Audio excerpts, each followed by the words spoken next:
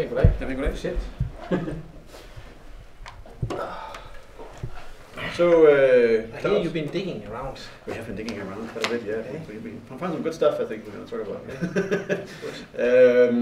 Yeah, but first a brief couple of words. When we asked you what you wanted for a bio, you wrote to us we should write something along the lines of handsome, young, charming man in his best years, or entrepreneur, executive, and angel investor with 20 years of digital experience.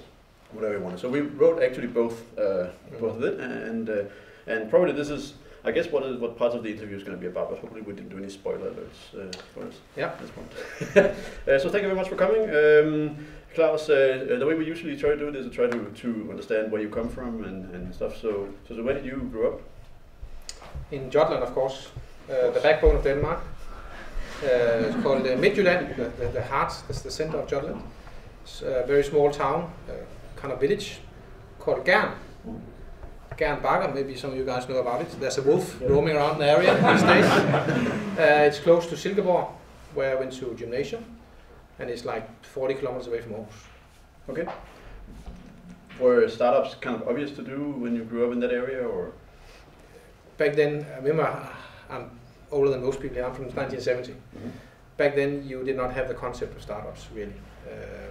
And the word entrepreneur in Danish iværksætter was not used that much, so you didn't talk about it the way we talk about it today. What I wanted to, what I really wanted to do, I wanted to be a soldier.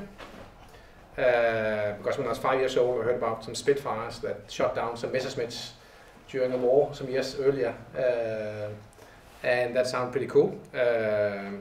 But then I got glasses when I was in gymnasium, and I realized, okay, I can't be a special forces soldier, so I need to do something else. So I become an economist.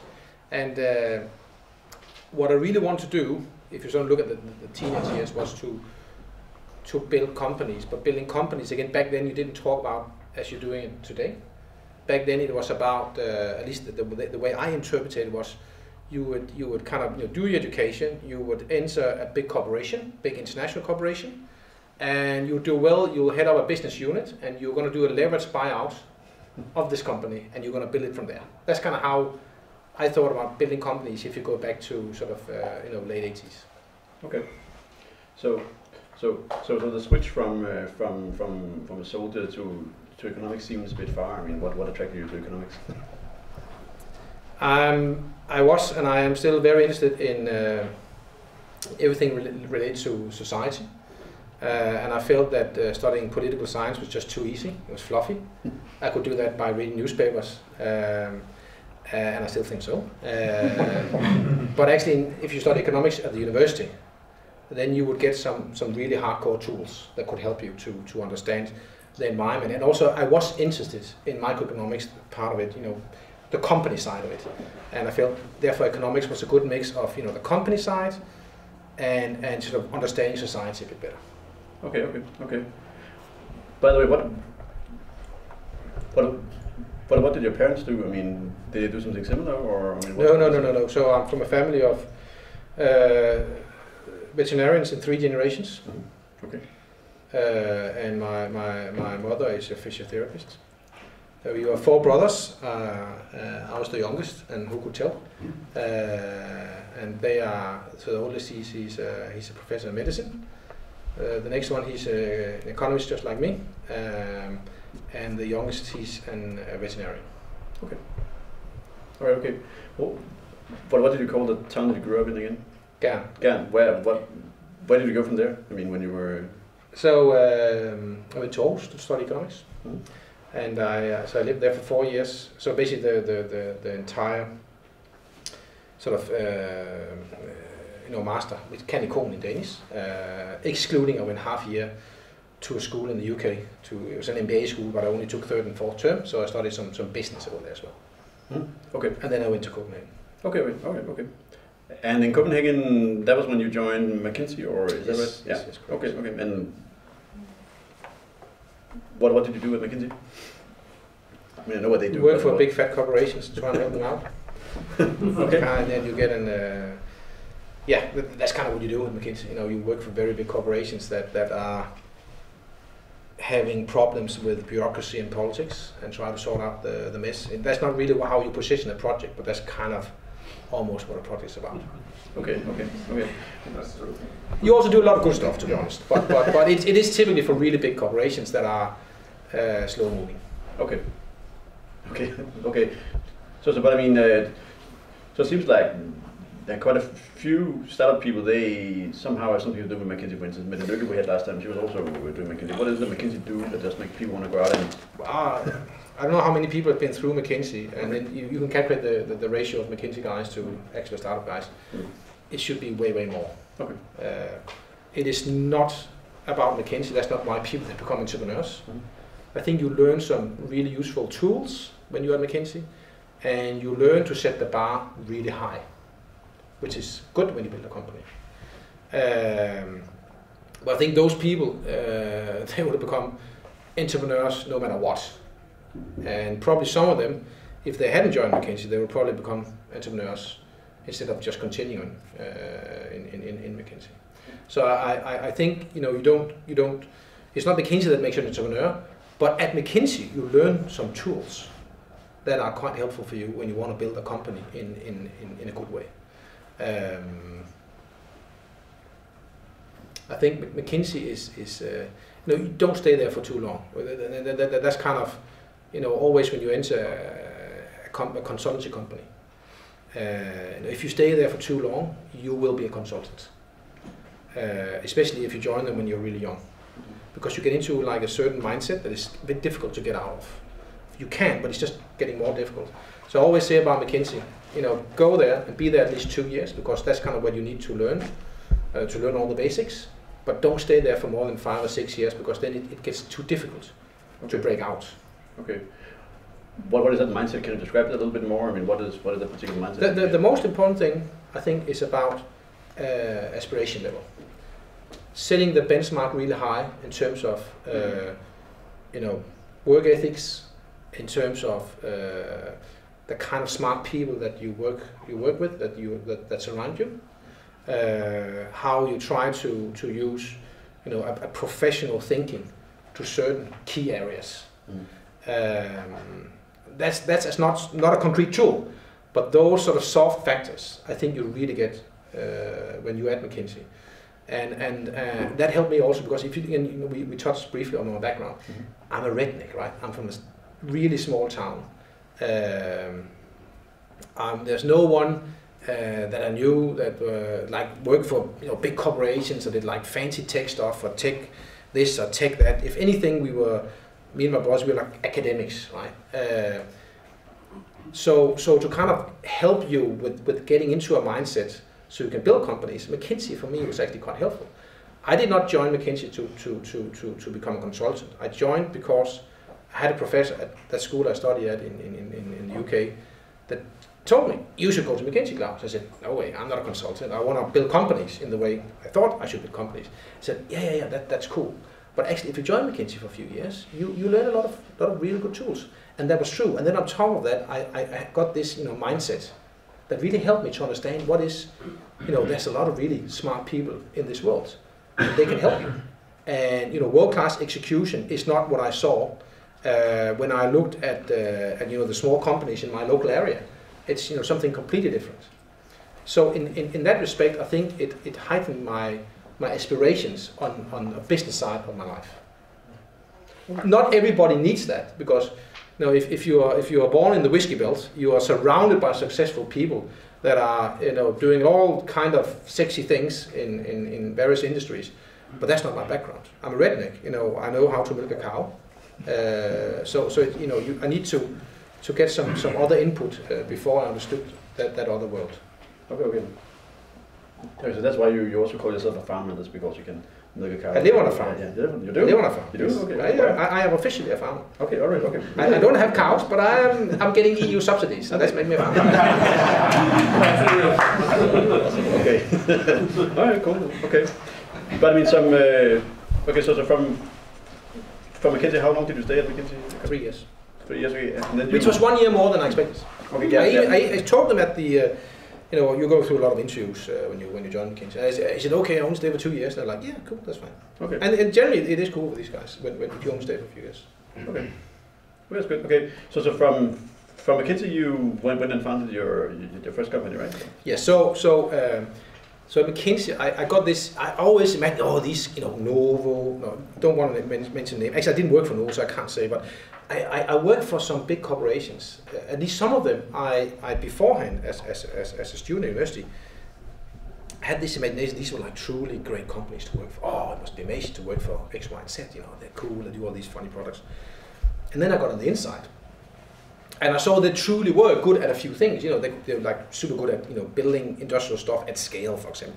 But there was also all these other things about politics and bureaucracy and too many mediocre people, especially at, you know, even at the top of the pyramid. Like, what is going on here?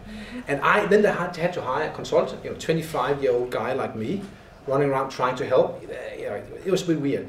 So I took a very clear decision. Actually, the big corporate stuff is not me. I should never ever do that. I actually later on kind of default on that one. We can come back to that. That's not what I want to do. What I want to do is the company thing is entrepreneurship, like in the Silicon Valley way. And this was around the time when the internet came out as a commercial service. It's around the time that Yahoo, they stock listed, and this small company founded by some young guys had this massive valuation, lots of hype, and, you know, they could change the world. So I realized, wow, that is really interesting. You know, biotechnology or information technology, the two technologies that can really change the world. I should be part of that. You know, it's my time. Biotechnology, really long development cycles. So you do something, and then after 10 years, the mice, they die. Shit, you had to start all over. Information technology, much faster feedback loop. And probably also a little bit easier for me to understand. So I went for information technology, and I had an idea to a company I wanted to start, sort of greenfield. And then I was approached. I also talked to a couple of other guys about joining their startups and so on. But then I was contacted by a former colleague who worked for Schibsted, which is a big Norwegian media corporation. Back then they were like a classic traditional media corporation, just like, you know, the old guys we have in this country.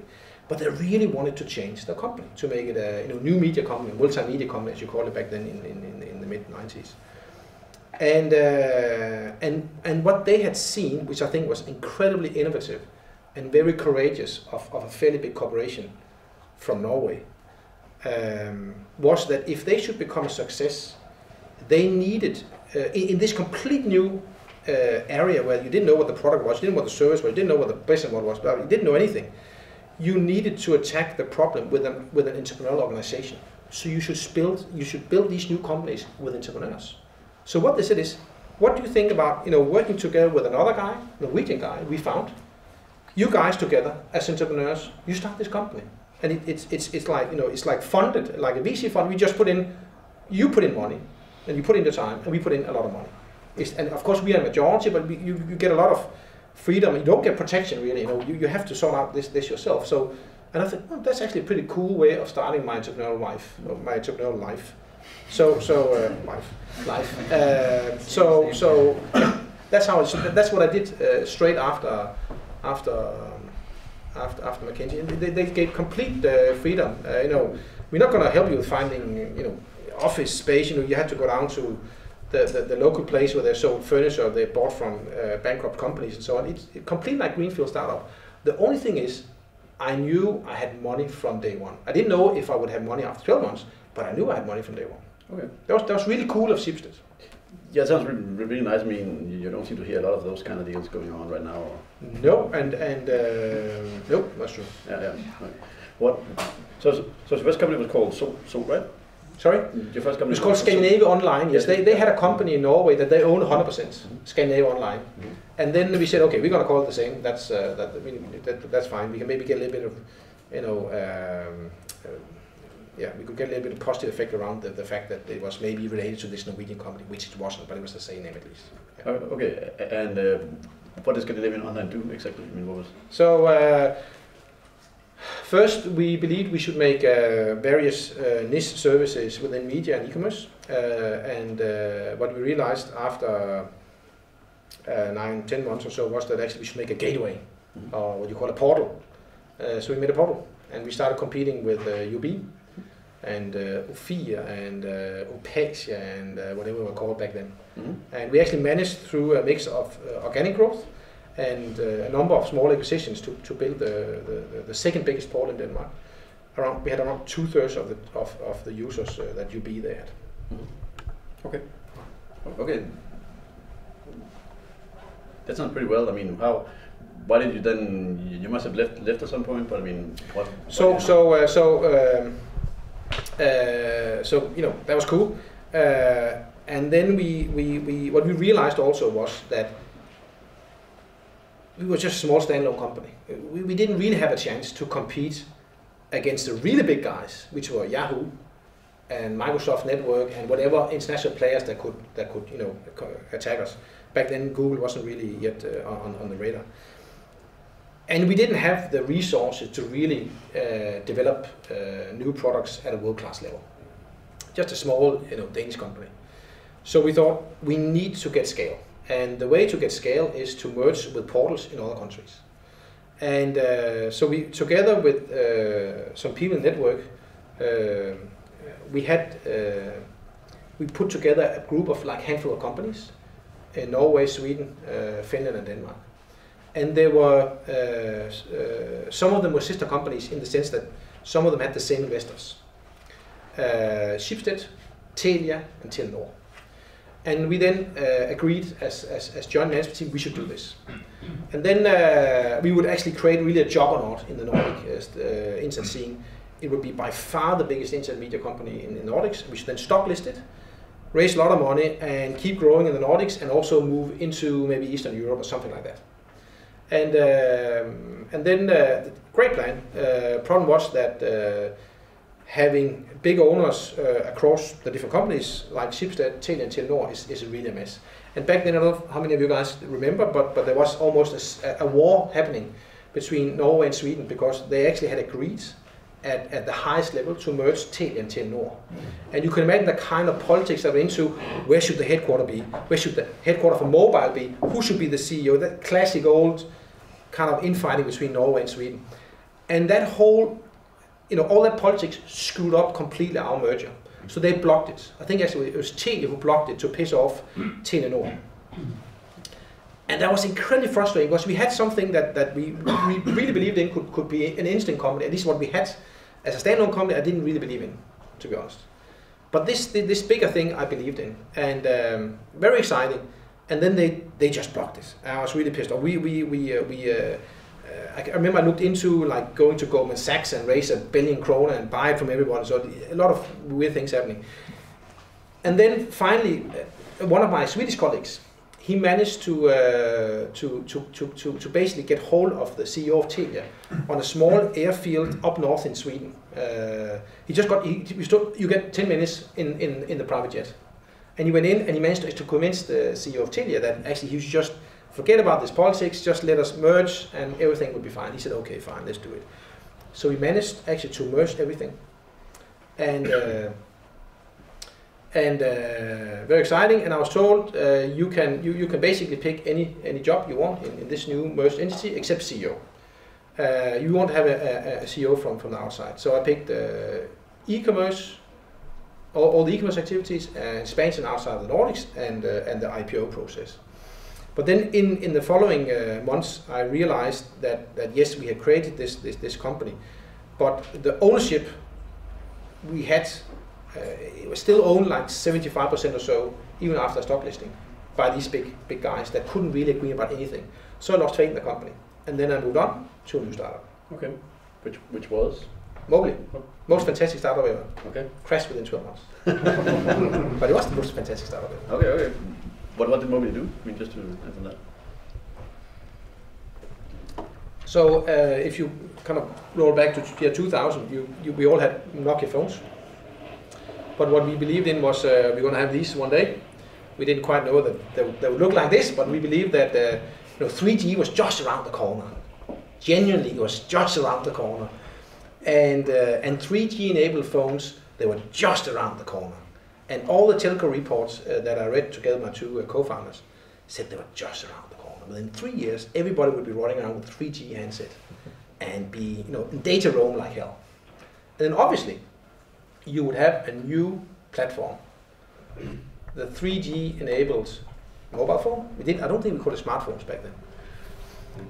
Let's call it smartphone. But so you would have the smartphone, and if you have a new platform, you need to have services to that platform. Obviously, it's a great new thing. Just like that when the PC came, in the 10 years I followed, there was an explosion in people adding all kinds of nice software to that. So that's what we wanted to do, and it should ultimately the vision was about the 3G enabling. So we thought, but right now in the beginning of 2000. There were no 3G. So how could we get started on this and kind of create a strong position in terms of products, in terms of brand, and in terms of user base? Before we had 3G, we're going to use the PDAs, the Palm Pilots. You probably all remember these nice PDAs. So we would start by making software for PDAs, and as soon as they then we then had the 3G enabling products, we would then make sure we data enabled these software services. And we would then, so that's what we want to do. And we would in general not build our own applications.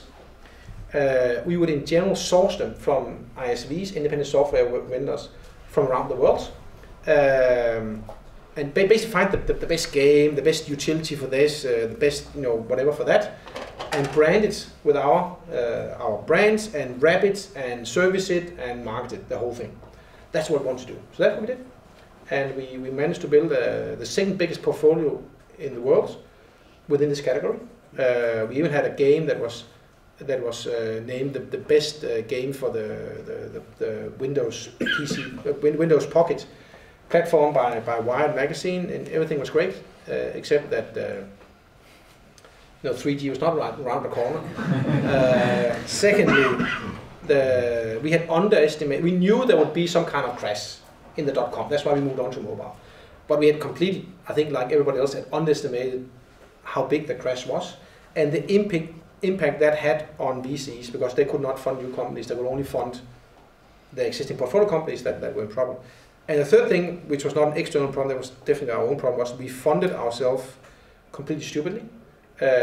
We were a good team. We had a great idea, and the investors, they loved us. We raised about a bit less than $2 million in our Series A from investors in the US, Europe, and Japan, and that was great. But we got too short-sighted. We said, hey, we're only going to take $2 million. We could have gotten $5 million. We're only going to take $2 million, and then we're going to go out in 7-8 months, and then we're going to raise a lot more to the much bigger valuations. That's really smart. No, it was not very smart because that killed us. Yeah. Okay. So they raised $2 million in this Series A, but you couldn't have had any. You didn't have any customers back then, or what? Or nothing. Yeah, okay. We had nothing. PowerPoint. Okay, but that was just the way you could do it back then. That's what you could do back then. Yes, you can't do that anymore. Okay. And we even got like a crazy valuation for the company. It was completely insane. Okay, so how does it feel to try to kill that startup? It sounds like you really called the best startup ever. It was a really cool startup because I think the vision we had, the way we everything was like really cool, and the team we had. I mean, the guys that we assembled for this journey was a really, really strong team. If you look at what those guys are doing today, they're all done multiple startups and so on. Really, really good guys. But if you have to stop it, you have to stop it. There's no way around that. Okay. How did you find co-founders back then? Because now, almost everybody is an entrepreneur now. So finding people that want to do. So the guy with the original idea, it's not my idea originally. It was an American called Ian. Ian, he had studied at an MBA school with an old McKinsey colleague of mine. So that's kind of how we all connected. Okay, all right, okay. So it was an LA Copenhagen startup. We actually only even had a call guys in Tokyo, but basically LA and Copenhagen were the two hubs we had. Okay. So finding good qualified co-founders that has never really been a big. They were very qualified. Those were stuff. Yeah, but finding them. How did that happen? Through the network, did you say, or? Yeah, they called. Okay. It was the ex McKinsey guy who called me and said, "Listen, I have this old friend of mine. He has a great idea, and he says he wants to do this, but I feel more comfortable if we have one more guy like you. And then I talked to that guy, and we agreed that I think we met up in Copenhagen, decided we should do this. Okay, all right. Okay, but I mean, yeah, too bad that didn't work out. And I mean, where did it go from there? I mean, when then Mobility was done, and then. So then I wrote. Then we were bankrupt, and I remember I wanted to make sure that the whole process of bankruptcy kind of happened in a good way. That it was not a mess. Gesundheit. So I spent a week or two just winding up everything, making sure the lawyers that were taking care of everything. And then obviously you need to think about what you do next. One of the things I did was back then I was a bit pissed on the Danish tax situation, so I wrote a big article for Berlingske on why the Danish tax system was wrong. Anyway, that's another issue. But I spent 2 weeks as an interim CEO in a software company up in I can't remember, somewhere up north, and came to the conclusion that it was not for me for various reasons. And then I got a call from some of the guys I had known a while at Schibsted, and they said, "Listen, we have a company based in Zurich, and we need a guy to the management team, and we think you could be really, you could be a good fit. We just got a new CEO, and he needs a guy like you." And this was they kind of done it a bit like I did with them a few years earlier. So they taken a couple of guys with an entrepreneurial instinct and given them a lot of money. But then on top of that, they raised money from a couple of VCs. Apex, which back then had a big tech VC arm, they don't have that anymore, and a Swiss bank. And the company was doing free sheets. So basically what we today in Copenhagen know as Metro. But that includes also a new media arm. So basically quite a decent focus on the internet and a little bit on mobile as well. And they need someone to kind of help with the digital side and also be in charge of expansion. They were in Switzerland when I joined them, and had been in Germany, was closing down Germany after a bit of a war in the German media landscape. It's difficult to invade Germany, we all know that, and they lost a bit on that one. So I came down there, and it was I got a bit away from Denmark. Switzerland is it's a beautiful country, nice challenge, and then some crazy guys. They took some big aircraft and rammed them into some towers in New York, and that kind of changed the media landscape quite a lot. So the whole expansion thing just was gone. So 80% of what I should do was gone. So I left that company, and also because I reconnected with the woman who's today my wife, and she was back home in Denmark. So there was kind of both a professional and a private reason for leaving. I was in Zurich for I think less than a year. Okay. And then you went and joined some media companies in Denmark, right? Yes. So then I came back home, and then I had a private incentive to not start working like crazy, which I had always done since I left university. I've always been working a lot. So I wanted to, and also the whole sort of startup scene globally, if you think about 2002, was not that interesting. But actually that was not the real reason. The real reason was I needed to spend time with my future wife.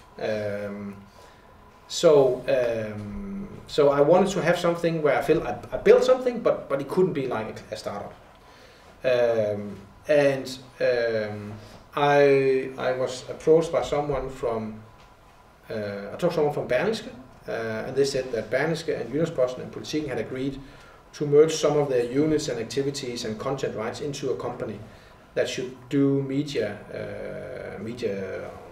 content services, media monitoring, media search, and so on. And they want to hear if I want to start this company. It would from day one have, I think, 15 employees and some content rights.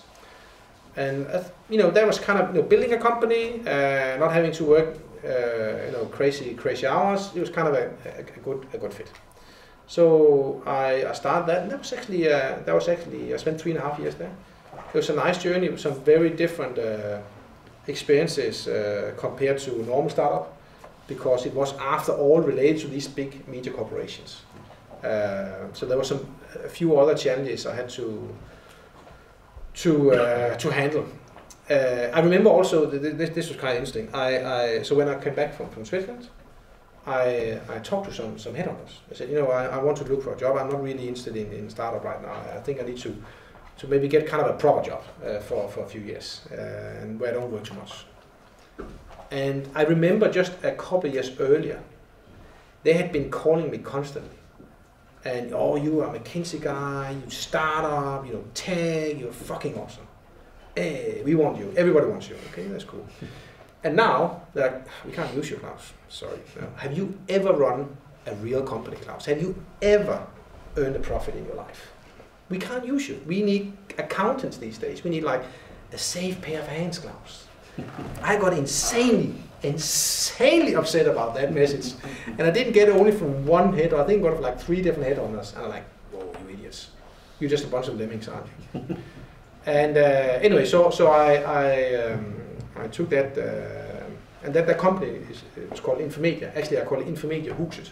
And then later on, we dropped the Huset, so it's called Infomedia.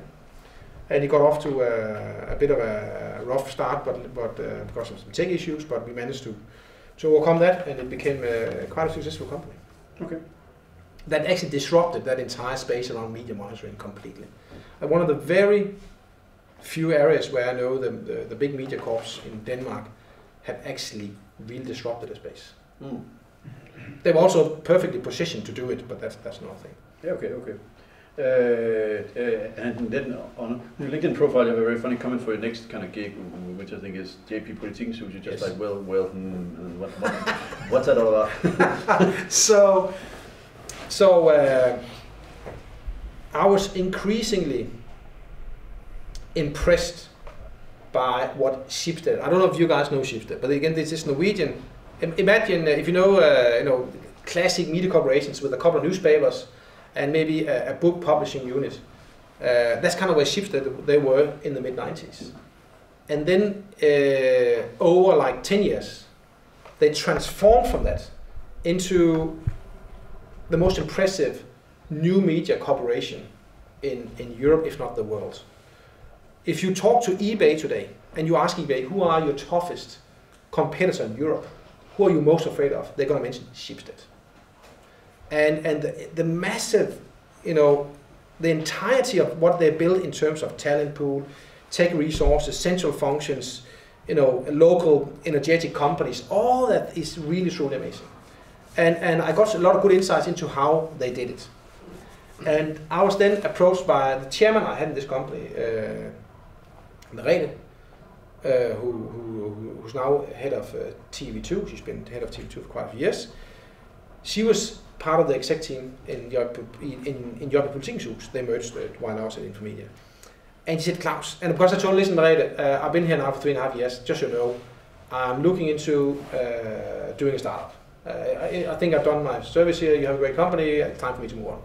And then she came back a week later and said, actually you should join us, because now at JP Politikken we have realized, and this was end of 2005, we realized the internet we should take serious. Whoa. Whoa. Okay. So what they created this new role in the corp management team, where you should have a guy heading up digital, not really being hands-on responsible for Ekstrabladet.dk and Politikken, but building up some stuff and coordinating the rest. And I could see this was a massively tough challenge, because I knew a bit about how those kind of companies they function. And it would be a really tough challenge. But I liked it, I liked the challenge, and I had this hope I should make like a mini Schibsted. It would be great to have such a company in Denmark. I think we need that kind of innovative media corporation in Denmark. And then I joined, and I was there for a bit more than 2 years. And some of the stuff I did worked, and some of it did not work. Some of the stuff that didn't work was, you make errors when you try to change stuff. You break things, and it's not good. But some of too many of the things did not work because of internal politics. And it makes me really feel creepy when I remember the first year it was kind of good, but the second year I just had all these issues being thrown at me, and people doing things that were not in the interest of the overall company, but entirely in their personal interest with the business unit they were sitting in. And this, I have this strong feelings from way back when I was a child, playing football and so on. So you are in the trench together, right? You're in and the enemy is over there. The guys here are your best mates. They'll do anything for you. The guys behind you will do whatever they can to support you. The enemy is over there. It is incredibly demotivating when you realize the guys in the trench is trying to knife you. It just does not work. And some people, they have the stubbornness to just carry on and yada yada yada. And I just can't operate in an environment like that for too long. I just can't. So I just realized, I have to get out of here. And then I didn't have any ideas of my own. Well, I had ideas, but none that were good enough. So I started to talk to a couple of other guys that were doing stuff already, existing startups. And then I got a call from an old friend I hadn't really talked to for a few years. He lived in London. He said, the guy who owns my company, he was running a company over there. He has a majority stake in another company called Just Eat. It's actually kind of a Danish company. Have you heard about it? Yeah, I kind of heard about it. They're doing some pizza stuff. Yeah. And they're looking for a guy to run it because a while ago the old CEO, he left the company.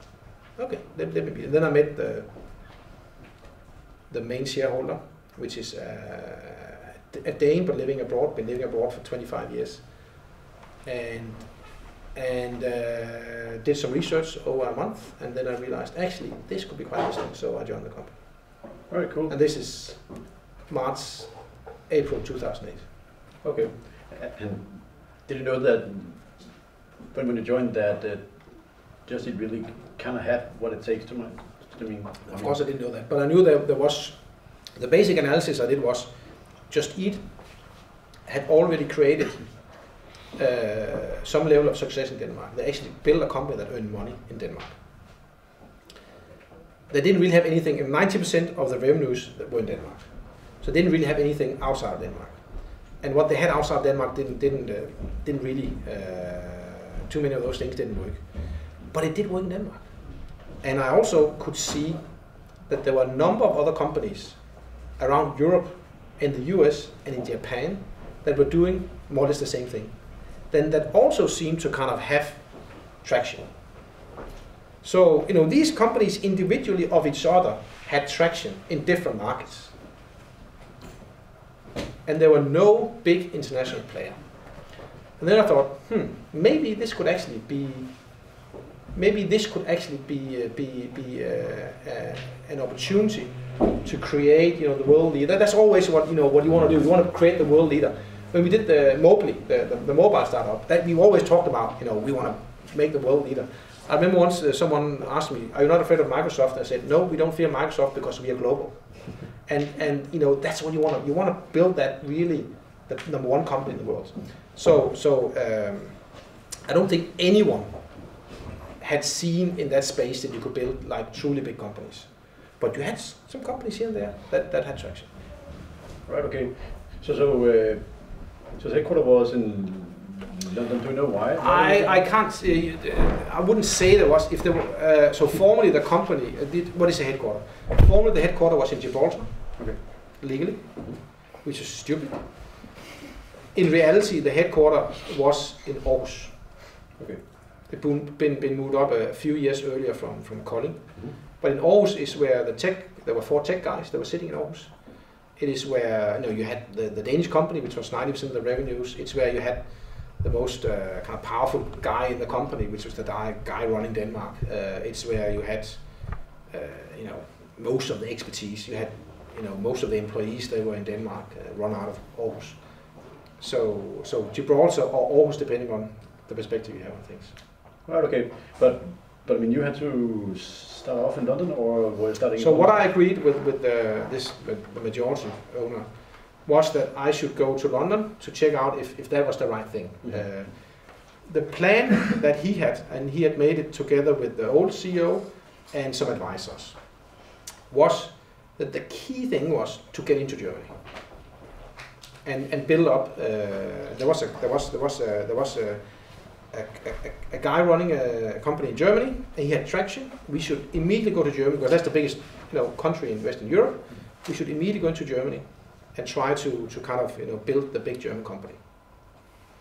And it would be good if I was kind of in London as a start, because that's close to where all the money is in Europe. And I could see some logic to that, but it was not like we need to establish a headquarters now in London. That wasn't really the point. Okay.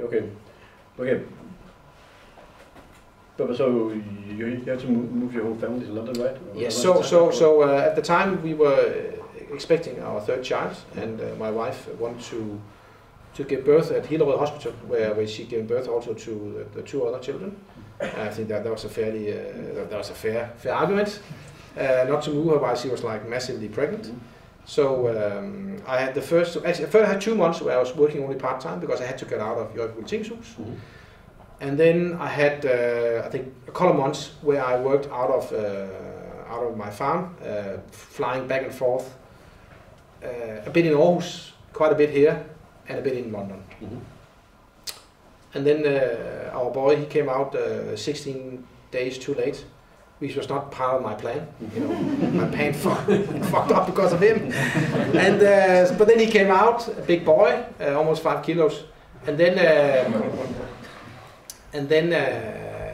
my wife came home, and basically 2 days after he came out, I said, listen, I have ordered tickets now for in 2 days. We have to go now. I really need to get over there, and it was really the most chaotic period in my life to move with a. I don't think it's allowed today to fly with a four-day-old baby. It's allowed anymore. Okay. It probably wasn't allowed either then, but then we went over there. It was really chaotic and so on. So I got over there. I think late August 2008. Yes. All right. Okay. What did your wife do? I mean, she had to quit her job. She's in chemistry, but she worked. So we had 2 kids already. So she worked part time as a teacher at a lab school, basically a place where you educate labs. Yeah. Okay. But so you moved the whole family to London, and she quit her job. Yeah. Okay. Yeah. She had to quit her job. Okay. Did you start on something new in London, or no? No. I wasn't home, and we had 3 children. No, she didn't do something new. Okay. That sounds cool. I mean, how did you bring it to her? I mean, the first time that so now I want to get this job, and it was for some reason she was very collaborative. I don't know why, but she was. That's cool. I think she felt I think it would be cool to. And her view was, and I kind of bought into that one, was we're going to go over, if we do this, we're going to go over there for 1 year. And I also said, I don't know. I mean, there's a lot of risk, and I could list all the risks that were associated with this venture. And maybe we would come home after a year. What I told the owners of the company was, I'll go to London, and let's see what makes sense after a year. But maximum, I'm there for 3 years, maximum. Then I will go home. I don't want to be an expat. I want my children to grow up in Denmark. It's the best place on the entire planet to have a family. So that's just how it's going to be. After 3 years, maximum. That's fine, whatever. And she was fine with, maybe after a year we're going to return, and maximum, if you like it, 3 years, that's fine. I needed to find a good home, we need to have good private settings. So we need to find home with a small garden. After London, standards pretty big garden, but compared to where I'm from, tiny garden, and a good state school for the children. We could walk to the school and kind of work with the tube line compared. So there was a number of things that was important to have the family in a place, so I knew that it's going to be a good experience for everybody. But we managed to sort that out, including doing a little bit of document fraud. But let's not get into detail. Could you please turn that thing off? All right. So as the CEO of Just Eat, I mean, at that particular stage in 2008, I mean, what was your main kind of thing you had to do? That was scaling or understand the company, understand there were I mean, you have to imagine that the company was this merger back in 2001 of two companies. They came together and they built the company in a very bootstrap way, with a lot of energy, a lot of enthusiasm, not with a lot of like tech insight, not with a lot of insight into how you professionally do this and that, but with a lot of entrepreneurial energy. And you can imagine, after 7 years of having worked in that way, you have created this Danish success that actually earns money, and you fine-tune a lot of things. But there's also a lot of stuff that have accumulated in the company. It's around the culture, it's around the kind of organization, it's around the technology, around the products. Both some very soft factors and some very hard factors. Mm-hmm. So a lot of things had to be dealt with, but at the core, obviously, you had a concept that worked, okay. Which is pretty good. Yeah, of course. In quite a few of the videos and some of the blog posts I've read, I mean, you talk a lot about the culture at Just Eat. How was that like? I mean, how did you shape it, and I mean, how did you kind of work with the culture? So there were, the culture. There's some really good things in the culture when I joined. Things that I carried into the next few phases of the company, and which I think is to some extent still there in the company today, even though it's a massive company today. And there were other parts of the culture that I knew I had to kill if this company should be more than just a Danish startup. Mm-hmm. So on the positive side, you had entrepreneurial energy, lots of that. You had I think a good sort of creativity around how to solve problems at the basic level. That actually impressed me a little bit. I think that was really cool. On the and very cost conscious, which I'm from Jutland. We are very cost conscious in Jutland. That's really cool as well. You need that when you run a company bootstrapped in so many years. On the negative side, actually was cost consciousness, because it became a very short-sighted cost consciousness. And if you want to build something big, you need to invest. You need to dare. You need to risk to invest long term. And that was really against kind of how the company had been run for a long time. Ideally, I would have joined that company 2 years earlier. That would have been even then. Just Eat would today also have been number one in the US. That would be pretty cool. There was also something around kind of the laddishness, very laddish culture, sort of locker room atmosphere. Lots of young guys running around, doing all sorts of things. And there is, without going into detail, but there is kind of, I think I'm a fun-loving character. I like to have fun. I have a pretty, positive view of the world, and like every day you need to laugh, a lot of times, and most of the time you actually need to be laughing and so on. But there's just some stuff you don't do, and it's both related to ethical things, and it's also related to almost like legal things. You just don't do that. And it's one thing is you don't do it. Secondly, I'm against it personally, and thirdly, it does not scale. From a business perspective, working like that does not scale. You can build companies on that. I don't believe you can build proper big companies like that. So for a number of reasons, I had to kind of take care of that. And you have to remember that the situation was that I was a new guy. I did not know anyone in that company, and they and all the handful of core guys in the company, they've been together for a while, and they become very close friends. and also very close friends with the former CEO, who's also a co-founder of the company and a big shareholder of the company. So I had to get into that and actually tell everybody, you know, after a few months, I have an overview now, and this has to change, you can't do this anymore, blah, blah, blah. I need to do that without, still making sure the company can move forward, while actually getting a lot of flack from some people that, of course, believed that what I was doing was destroying the company and destroying the culture that they liked. So that first year, first 12 months or so, was quite challenging from a leadership perspective. There was a lot of other challenges as well around all the usual things, but from a leadership perspective, I think that was the most challenging bit for the first 12 months. But it worked out well, and it took about 12 months. Okay.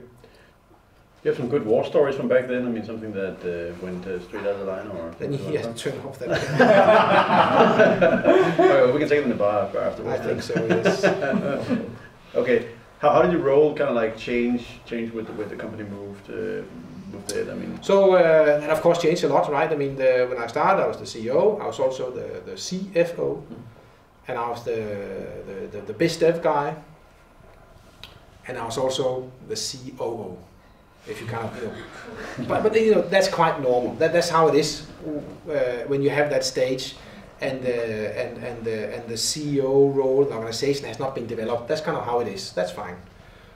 It's a little bit tricky and risky and all that. That's kind of fine. The first role I got rid of was the CFO role. I hired a guy. He is CFO today. So to a small, you know, bootstrapped company selling pizzas online, I managed to hire a guy who's CFO for a FTSE 250 company today. Same guy. That was a good hire, and I hired him after like half a year. Actually, around the same time, I hired another guy. That guy is British. Another guy. He was actually hired a few weeks earlier, but started a bit later. It's a Danish guy called Rasmus Wolf, one of the most talented people I've ever come across. Anyone who can work with him should be really happy about that. He's with Get Your Guide in Berlin today. So I managed to get hold of him, and then I also had the whole BizDev side taken care of. The COO role, I was also Chief Marketing Officer. I was also CMO actually. Yes. So the COO role I had for a long time yet. That's the role I kept for quite a while. The CMO role I got rid of in the summer of 2009, where I hired another guy who's also today the Chief Marketing Officer for Just Eat, and we have won a ton of marketing awards in the UK. Pretty much every single award you can win in the UK. Best search, best social media, best creative this, best PR that, and so on. And you know, he spearheaded all of that. Really good guy as well. And then, you know, so you're very hands-on in the beginning, obviously, and then, you know, as the company grows, you have to kind of find people to take over and focus more and more on strategy, culture, and investor relations. The last bit I don't like. The two other bits I love. Okay. So it seems funny that you were basically grown up in a farmer country. You're recorded as a farmer now, and now you took over Just Eat, and then you had to kind of had a very international mindset. I mean, you don't normally kind of, I guess at least I don't really associate farmer country with. Are you prejudiced on farmer? Is that like what you're saying? No, sorry, no. But anyway, maybe a little bit. I don't know. Where are you going with this one? Where I'm going is, how did you develop kind of like international mindset? I told you that I was very interested in political science. I'm very massively interested in history. And if you have those interests, you will naturally have an international view of the world. So I traveled a lot, and remember McKinsey. Yes, I formerly had a desk in Copenhagen, but in reality I was not in Copenhagen. I studied abroad, lived in Zurich, lived in Germany. Mobley was in LA, and so, you know, over time you kind of build some proper international experience as well. Okay. That makes sense, I guess. So in 2013 you then left Just Eat. I mean, were you happy with that? I guess at that time I seem to remember that you your family moved back to Denmark and you... No, so the problem was, I had said 3 years. And I actually meant that. And my wife meant that. So we moved back home. And I'd always been transparent. Also, as we got new investors on board, every year we got some new bunch of money and new investors and new board members and so on. And I was always pretty open. After 3 years, I'm going to move back home. Don't worry about that. And then I actually did move back home. And they were really upset about that. Okay. Really upset about that. And I told them, don't worry about that. There's a thing called the internet, and there's a thing called airplanes. So I'm going to run the company even better going forward. And I did. I had a personal plan. The personal plan was that I should, I started I was from the beginning, we're going to IPO, but when you talk about a small company, you want to IPO it, it's just bullshit, right? Of course you don't know. But then as the years they passed, I realized actually this is the right thing for this company. And we can do it. So I knew we were going to do the IPO. I felt pretty certain about that.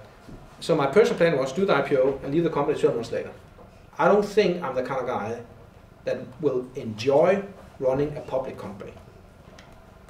For a number of reasons. There are 2 problems with that. Point 1, as a CEO and the kind of CEO I was for that company, you don't leave after 12 months if you also do the IPO. That is lying to everybody. You can't be in front of institutional investors in New York and tell them, don't worry, I'm going to run this company for many, many years. You can trust me your money. I'm going to make sure that we take care of them and we give you a good return. You can't do that. It's lying to everybody. That's problem number 1. Problem number 2 was I had hoped, so when I moved back home in summer 2011, I had hoped we could do the IPO in 2012. That meant I would have to, then I could leave in 2013, which meant I would only have 2 years where I would be commuting back and forth, which is incredibly tough. I mean, it was tough. I only had 2 things in my life. I had my job and my children. Nothing about me, nothing about my wife, nothing about my friends, nothing. Just my job and my children. And some people, they can do that forever. I can't. Now that problem came under pressure because I realized that if you have to find the right time, there's a number of things, long story about, when does it make sense to stock list the company? And I could see it did not make sense in 2012. And then I realized it couldn't make sense either in 2013. So I ended up in a situation where even if I stretched and added time to my timeline for the amount of time I should be in the company and how I could work like that, I would, there would be an IPO and I would leave like 6 months later. That wouldn't work. So it wouldn't work. Secondly, my dear owners, which I had a lot of, they started talking about that I should move back to London. And they actually kind of gave me a fait accompli, you have to move back to London, said in the British way. I think you should consider to come back to London. And then you know what they're actually saying, right? They say, get back here. And they also got some insight into my personal plan around how I could, so that it just didn't work out. So in sort of Christmas 2012-13, I took the decision, and which was a tough one because I loved the company to bits. I loved it, and I would have loved to do that IPO. Okay, fuck it. I have to leave because it's not, I have to do what's right thing for the company. However, so leaving was not controversial. But then what happened was that the chairman, he came to me and said, okay, so we agree, you should be leaving now. Yes, okay. Back and forth. And my plan was obviously, yes, okay, now we agree I'm going to leave, but I should spend a few more months in the company, help to find a new CEO, migrate to, new guy, blah, blah, blah, blah. But his view of the world was very different. He said to me, Klaus, he was like 60 or whatever, in my long experience, when you have a situation like this with the CEO and chairman agrees, the best thing is that you part immediately. I was like, yeah, well, I'm going back to the office to have my management meeting with the guys. No, you're not. You are leaving now. You're going to the airport and you fly back to Denmark. That's it. Done. I was like, really? Yes, really. So that was, that kind of was a step change in how things they were handled at that company. It was a new time. I was both CEO and chairman of the company the first 4 years, which worked out really well. I actually it was me who was pushing for a chairman because I wanted to have less time with the investors and more time with the company. So I wanted to have a chairman to take care of it. But he came in and it was just, that's kind of what happens when you build companies of that size, that the chairman, he wants to be more in charge. And if he felt that the CEO, he had to leave immediately instead of migrating over a few months, that's the way it should be. That was really tough. I had not seen that one coming. I had assumed we should just agree and then slowly, migrate out and say hello to everybody and say goodbye to everybody and so on. That was a bit different. Okay. But there were, in terms of how the company then treated me, was exceptionally good. I mean, everything else was exceptionally good. I mean, way above what anyone could wish. Okay, that's good to hear. On all other dimensions. You actually made a really cool homemade farewell. You seen that video? one? Yeah, I saw that one. Yeah, it's on YouTube, so just go Google Klaus farewell video, something like that. You'll find it. Yeah. But, very amateur, like I film everybody with everything with my iPhone. Yeah, that was really cool. Okay, so maybe turn a little bit away from Just Eat because we are running a little bit out of time. I just want to talk about what you're doing now. You just mentioned that you didn't really like to spend time with investors, but am I not completely wrong by saying that now you are an investor? It depends on what kind of investors we're talking about, right?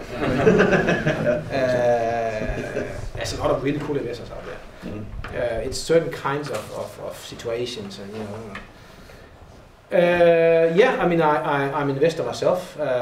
So what happened? I knew that for a long time before I left that what I wanted to do. I did not want to be a VC. I've had a lot of people coming to me asking, "Don't you want to be a partner in this or that?" And it's quite a natural progression if you look at my background. But I just think it's too early for me just to be an investor. It's difficult to be an investor, to be honest. It really is. But I also still want to be an entrepreneur. Mm-hmm. So I'm sort of caught a little bit in between, trying still to be involved in a few things. Mm-hmm. And then in other projects, I'm more of a normal angel investor. So not a lot involved, money, connections, that's it. Mm-hmm. So I'm trying, some projects I'm really trying to be involved in, some in between, and some I'm really hands off. It's just a bit of money, connections, that's it. So I'm in between, okay. Which is not necessarily easy to juggle. And I knew it would take me some time to try and understand how that model should work for me. And I think I'm getting there like 80%. Okay, that's cool. Yes, right now you're a little bit in 4 or 5 companies, right? Church Desk, Sequoia, Wahanda. No, a lot more. Yeah, okay. Yeah. I those are the ones I found on your blog, I guess. But, Okay, all right, okay. But I mean, so what's next? Are you gonna go into farming or nuclear power? Nuclear power, definitely. Okay. Where is he sitting? We only know nuclear power, definitely. I mean, I'm pretty much fully booked. Okay. If you look at what I'm doing today and the stuff I will be doing but not announced, I'm fully booked. Okay, right. So I have 2 main focuses. One is consumer e-commerce, or more specifically online marketplaces. Another thing is workflow management solutions. Okay. I do also investments outside of that, like nuclear power, but then it's driven by like some weird personal angle, whatever, where I think, okay, this is actually really cool, I need to do this also. But I try to have my main time and main money commitment to those 2 categories. All right, okay. Well, I think with that, we're going to open it up to the room. If anybody have any questions they want to ask. Are you? Yeah. Go ahead, Daniel. So you had a lot of interesting stories, but actually when you talk about the solar, I was mostly interested in the backstory because I grew up with Nestation. Yeah. Like if you could. Yes, end.dk. Yeah, exactly. If you could get a bit of backstory. I don't know how involved you were in that, but I was. So what happened was that there was a program on TV2, a youth program And then some of the guys running that TV program, they said we should have something instant related also in connection to this program. I can't remember what the program was called. And then they made this instant. They found some small web agency, as we called it back then, that actually located quite close to this place. That would do some kind of community thing. And out of that grew Netstation, which became n.dk. They bought that domain. And they actually got, they probably had the strongest youth community in Denmark in the late 90s. Quite an innovative platform in terms of the avatars you could run around and talk to each other. It was quite sophisticated actually, compared to even international standards. And as I said, Scandinavia Online, we grew from nothing compared to UB to 2/3. It was a mix of organic and acquisitions. And Netstation was probably the most important acquisition we did in order to get up to that level. So we felt we need to have some kind of youth community. It's tough to build from scratch. And then I managed to make basically a good deal with the guys from Netstation. And we kind of integrate a little bit into our universe. But Netstation, after a couple of years, slowly faded out. I mean, it's faded out. I think also what happened was that Scandinavia Online did the IPO, and I actually earned quite a lot of money on paper on that IPO. Then of course what happened within 12 months, just the whole thing. Luckily I didn't buy a Ferrari, so that's good. And then it was acquired by Eniro, the Yellow Pages company, because Scandinavia Online across the Nordics had a lot of traffic, and some of the services were kind of interesting for them, but other services were not. Netstation was not at all interested for them. They just got it as part of the package. So it was just put in a corner and just slowly died, which was a bit of a pity. Sorry about that. You have more questions. And when you think about questions, I have one to you as well. It sounds like you were extremely lucky to find the right people to work with. And it also sounds like you have very strong... It's not entirely luck, I have to admit. Yeah, what is kind of the traits you're looking for? How do you find the people you work with? What are the values you kind of go for? Jutland? People from Jutland?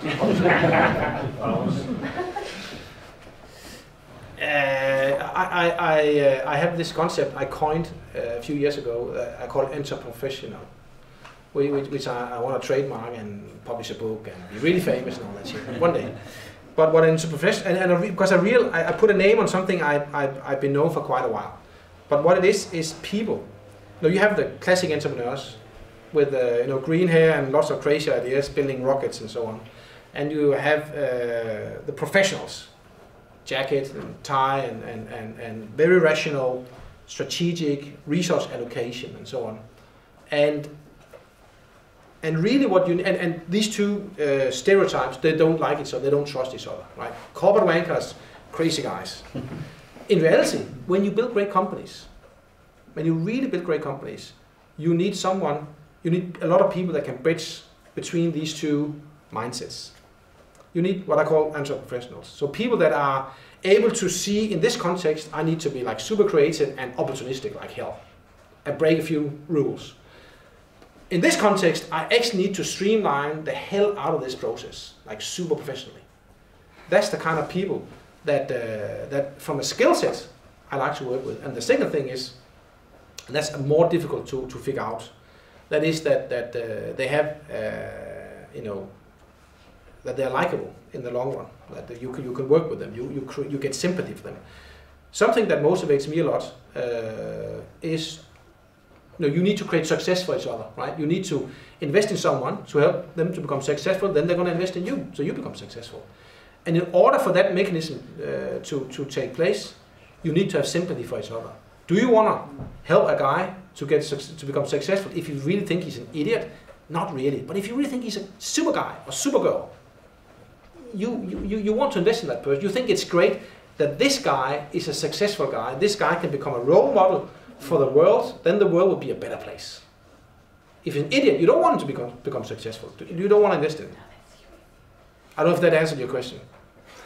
Oh, it gives a pretty... But the whole thing about, the discussion about how do calibrate and filter the people you want to work with is that's a long discussion, right? It's a very long discussion.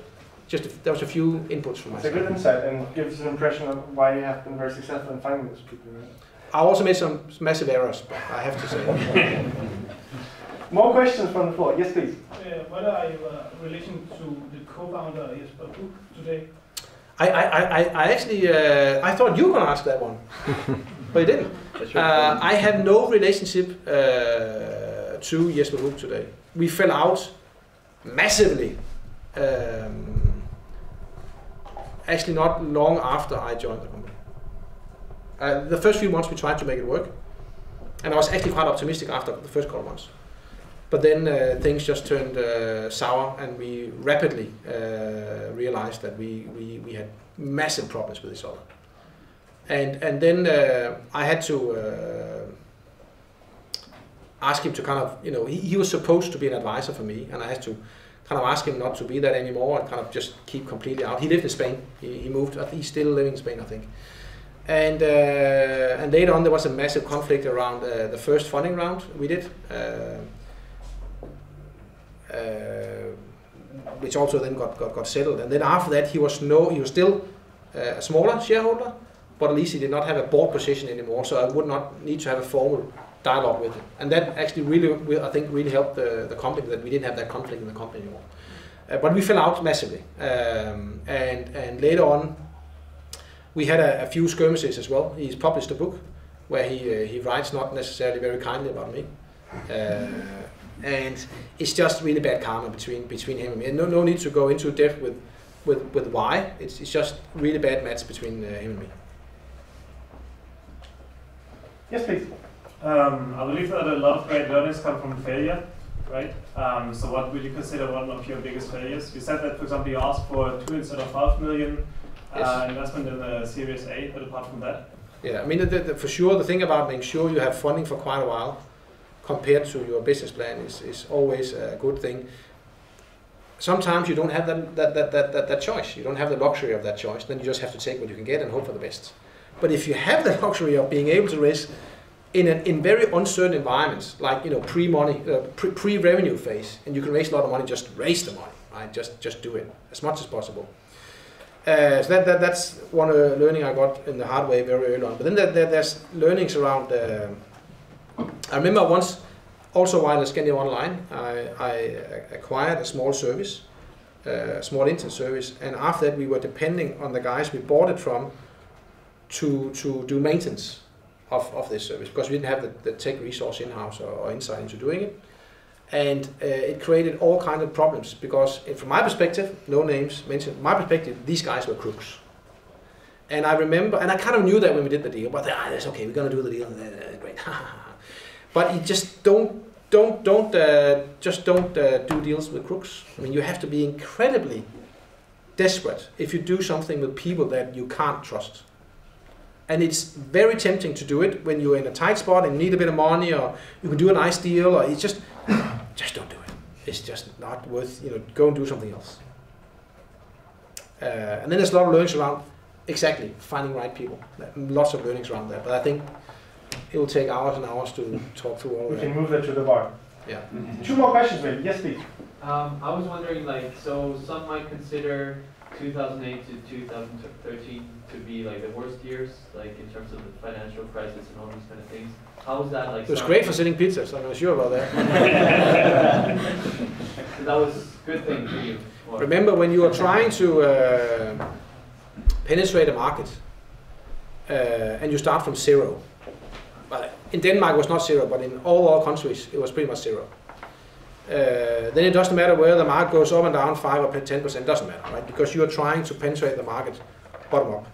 But on top of that, actually the takeaway market did grow throughout the financial crisis faster, obviously faster than the GDP, but actually faster than normal GDP as well. It grew a few percentage, but it did not have any impact on the success of the online takeaway model. It was because we just had a better approach to it, so we penetrated the market. Okay, one last question. I have one on culture. You built a company that grew to be really big and really successful, right? And when you came in, you said you had a big difficulty building the culture. What exactly did you do for the company that what do you ingrain in the company when you just started that made it so successful? That's also a very long discussion, but I think you have to.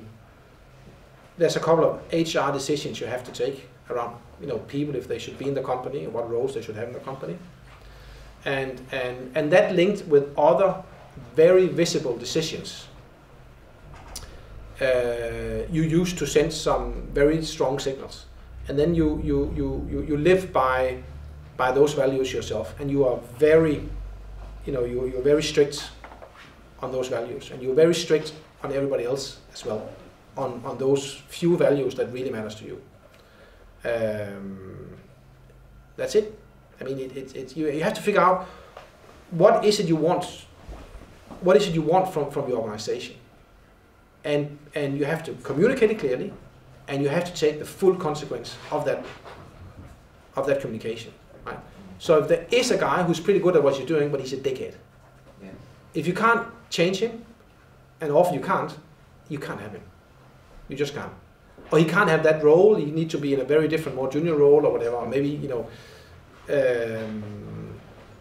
and be very. I usually say that you have to be really tough on the soft issues. You have to be hard on the soft issues, and the soft issues are often the hardest. They're the ones that really have a hard impact on your organization and the performance in the long run. Culture drives everything. Okay, well, I think that's time to wrap up. Thank you very much, Klaus, for coming. Good. Let's give him a huge applause.